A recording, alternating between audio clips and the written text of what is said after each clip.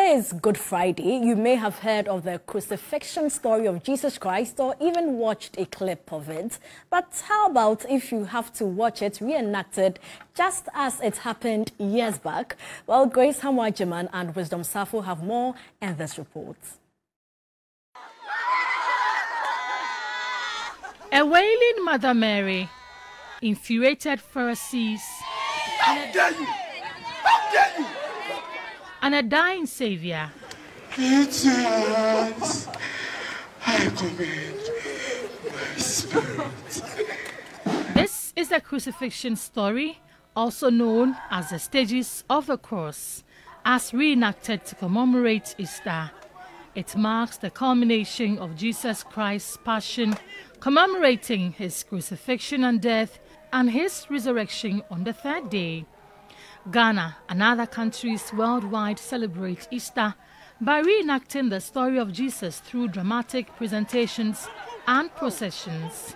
The reenactments are typically characterized by elaborate costumes, vibrant music, and passionate performances. This man is doing the Son of God!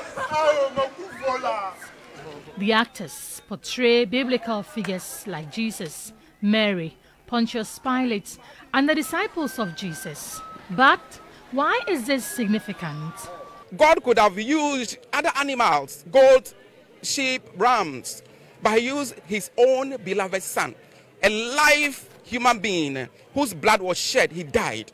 This is the reality for us to know that someone loves us. So the import of this celebration is that for you and me to know that someone loves you. Parish priests of the Holy Family Catholic Church, Reverend Father Akon, believes that the lessons from enactment should be applied in the lives of Christians.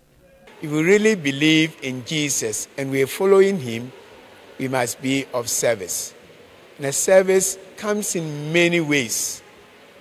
Not just coming to church on Sundays and worshiping, no, but seeing the need of your friend.